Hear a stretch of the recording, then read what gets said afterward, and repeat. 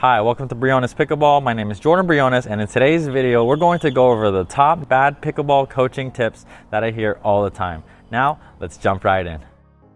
All right, before we get started, go ahead and hit that subscribe button if you're not subscribed to this channel, and also hit that little bell icon so that you can be notified every time we release a new video. Like I said in the intro, I hear these things all the time. Now, whether you've heard them from another player that you've played with out on the courts, or you've gotten a lesson or two from somebody at the local rec center, these are common things that I hear. Now, let's get right to them.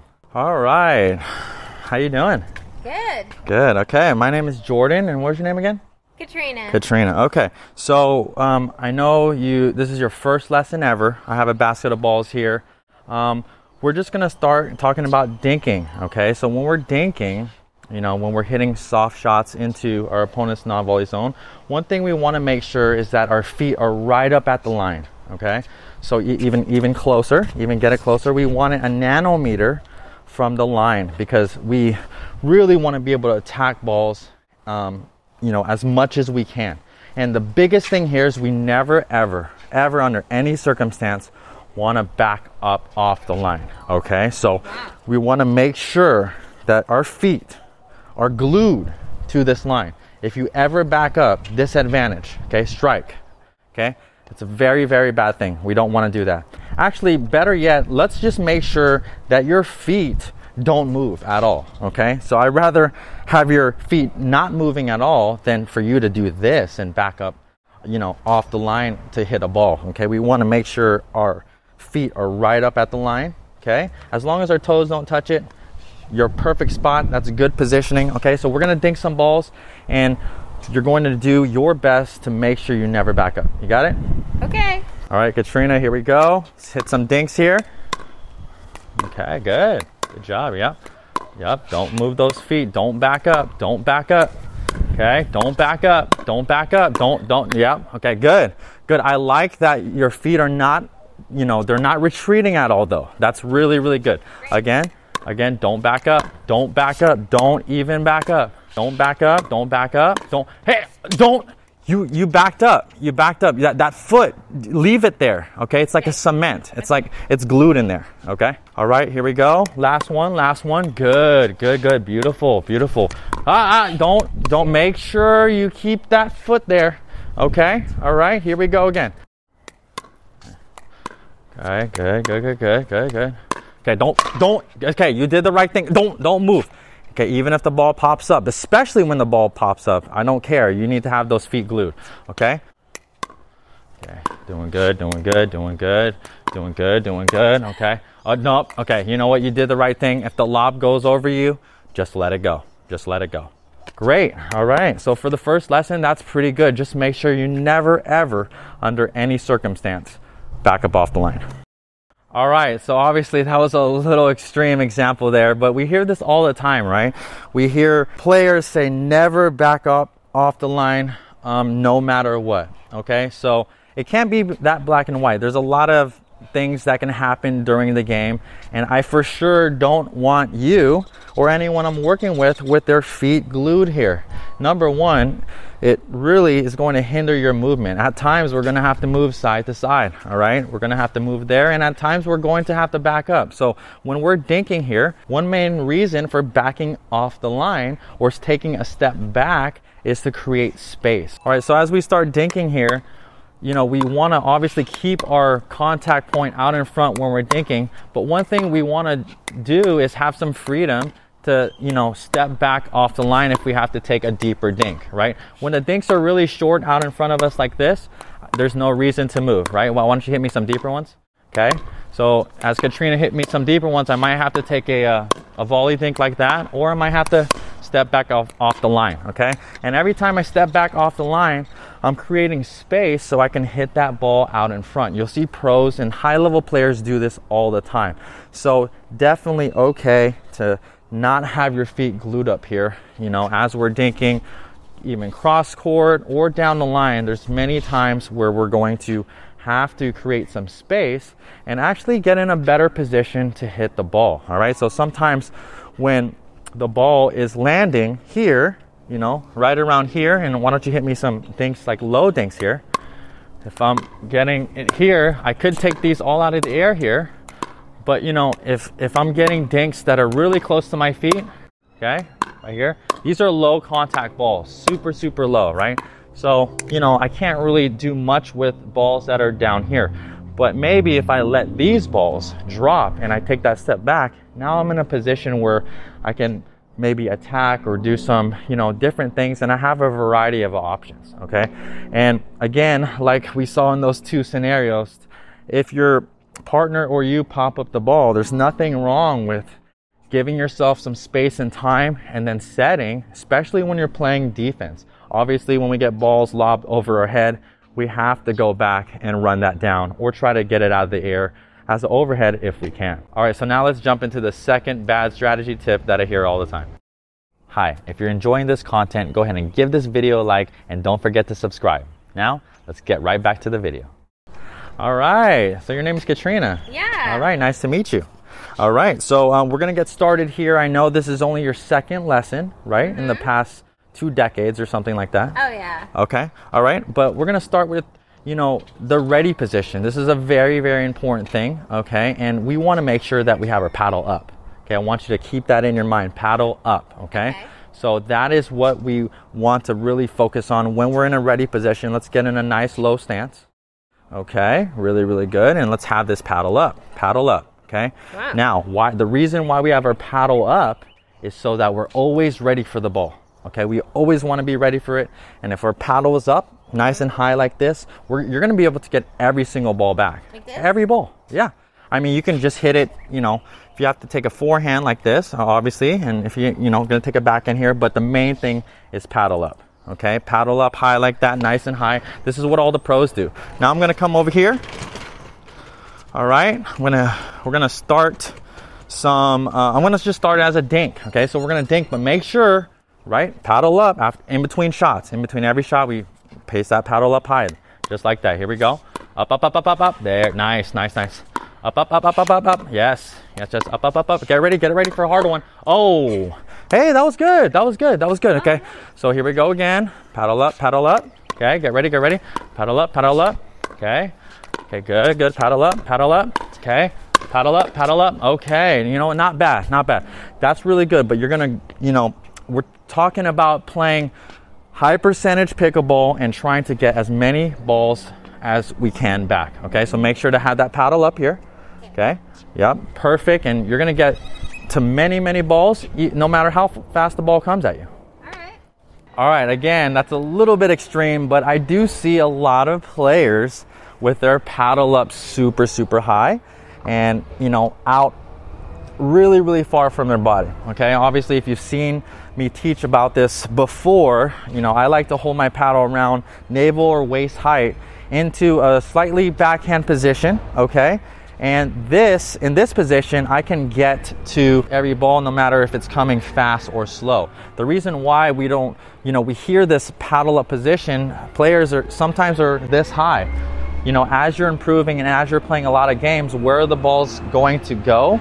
They're gonna come low. They're gonna come right here at the feet, and you're not gonna be able to get them if you're constantly putting your paddle up really, really high. And then also, I want my paddle to be, you know, a little bit in close to my body, okay? If we have our paddle way up here and the ball's getting hit really fast, we might have to retract it and then hit it, right? From this position, we can block or we can attack, just like that. So after every dink or after every shot, I'm gonna bring my paddle up around navel height, and then it's just gonna be right here. And this is actually what you'll see the pros do in their paddle position is here. All right, let's play a couple points here.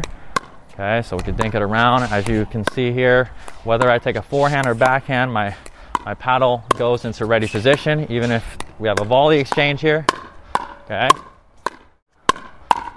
Good, good, good, good, good. Really nice, really nice. Okay. So remember, paddle up is a very, very general term. I don't like it because that can mean up here, that can mean anywhere, right? We want to make sure we have our paddle in a good height where we can get the balls up here if we need to, and especially get to these low ones down here. All right, here we go. So first lesson was it Catherine, right?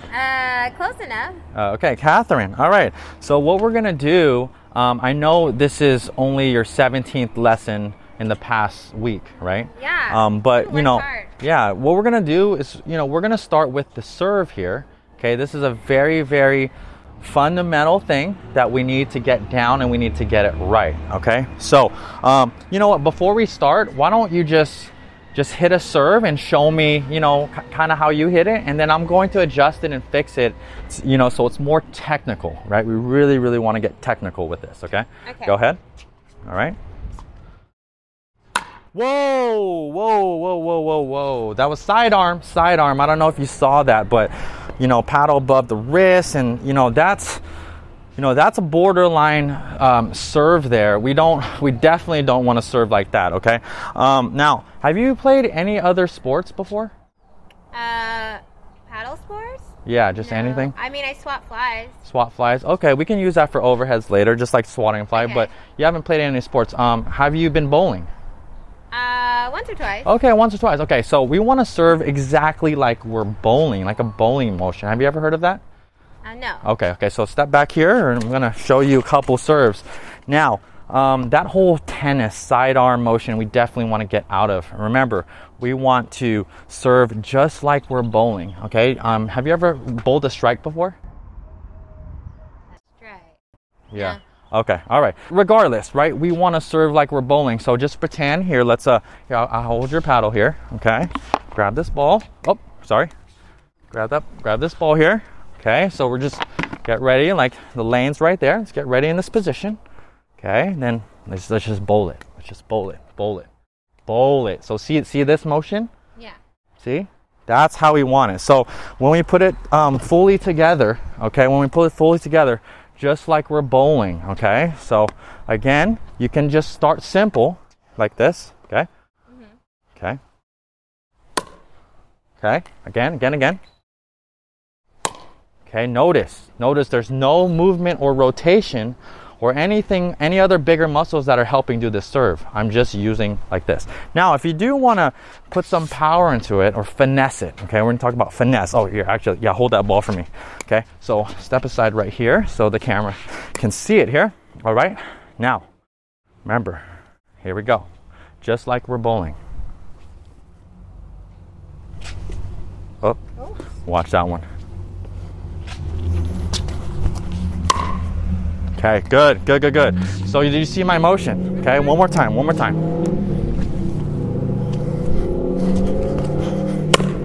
Okay, you see how consistent that is? Yeah. Okay, and that is what is going to be the most consistent ball. Now, you could just start like this. Okay, okay? If you want to get fancy, you know, just act like, and, you know, just like you're bowling. Okay. All right, so here we go. We'll start simple here. Go ahead, like you're bowling. Good, okay. All right, make sure to not sidearm it. Don't sidearm it, okay? Here we go. Okay, good, really good. I like that. Make sure you keep your balance, okay? All right, here we go. Last one. Make sure you're bowling. You keep this arm locked in, okay? Okay, good. And see, nice and consistent. Really, really, really high, and it lands, you know, mid-court. Okay. It's really, really good. All right, again. Bowling motion, serving like you're bowling. Not the best thing in the world, okay?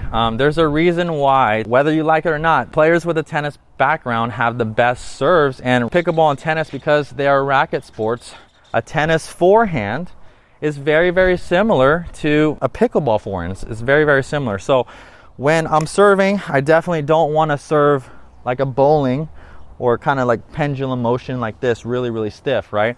I actually want to, you know, get set up here in a semi-open stance here. This is kind of how I serve. We'll dive deeper in another video on all the aspects of serving, but definitely I want to start like this, and then I want to swing low to high and finish towards my left shoulder, okay? So, you know, you can start down here, and then I'm going to swing through, and notice as I serve, you know, my hips are rotating, and then my shoulders, everything's rotating, and then my finish and my follow through is up here towards my left shoulder, okay? So it's a low to high motion.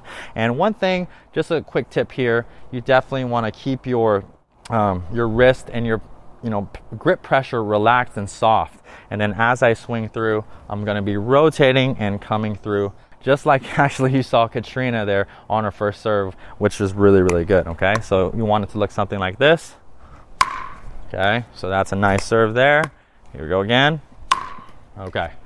All right, so if you are stuck and you do serve like this, you know, I'm not trying to specifically, you know, call you out, but, you know, when we're talking about advancing and getting better and better, learning topspin and learning how to drive the ball and adding new weapons to your toolbox, you're definitely going to want to start serving with more like a tennis-like motion. But you know, you don't even have to play tennis or anything. You could just start like this and then make sure we're swinging up and towards our left shoulder, you know, starting by our right hip if you're righty, and then swinging through up to here.